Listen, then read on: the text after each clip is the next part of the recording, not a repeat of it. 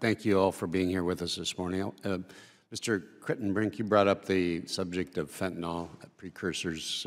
That's one of the questions that I wanted to delve into this morning. Certainly don't have to talk about the crisis that we're experiencing in this country with fentanyl, which obviously harms the lives of so many people across the country, whether large urban areas or small rural communities. I certainly believe that we need to crack down on this problem, and so I just want to ask what the administration is doing to address this apparent indifference, in fact, denial by China that they are engaged in this, in the production and distribution of the precursors of fentanyl.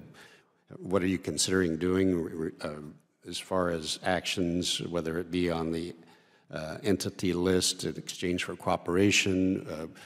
You know, we're doing several things in Congress, and so one of the reasons we have you here is as a resource. We wanted to ask what more could Congress do to help the administration in this role to fight back on this issue?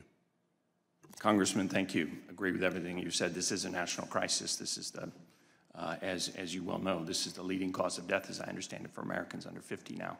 I would highlight three things that we're doing to crack down on this. One, we are taking punitive actions and sanctions against those firms, including just in the last few weeks against Chinese firms who knowingly are exporting precursor chemicals to be synthesized into opioids. Secondly, we are working to build an international coalition of like-minded countries to cooperate to crack down on the flow of these chemicals. And Secretary Blinken just, I believe it was 2 weeks ago, held a large meeting with almost 90 countries to get at this question. Unfortunately, the PRC did not attend that meeting despite being invited. And thirdly, we are engaging the Chinese aggressively to demand that they take steps to crack down on the flow of these chemicals. We have proven in the past, China has proven in the past, that when it wants to, it can take steps. It did schedule fentanyl several years ago. That led to a dramatic drop in the flow of fentanyl out of China. The problem now, of course, is that companies are exporting the precursor chemicals and then they're synthesized elsewhere. We're going to continue to pursue all those lines of effort, but we've been very direct and candid with the Chinese on this point. We're going to take steps to protect ourselves.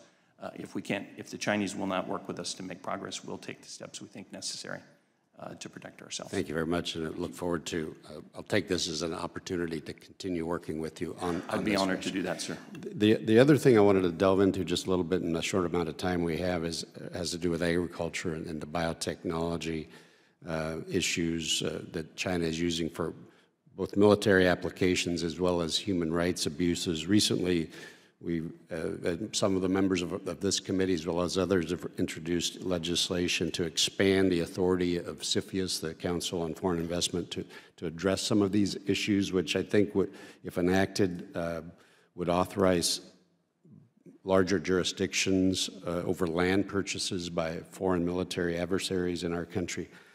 So just real quickly, my question has to do with these authorities. Do you believe that providing these authorities will be effective? Can we do more? Should we be doing more?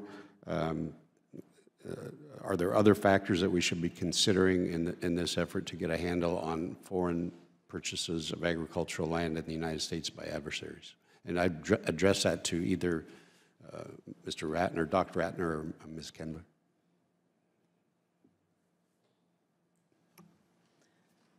Congressman, I appreciate that question. We do participate in the CFIUS process along with the other agencies represented here.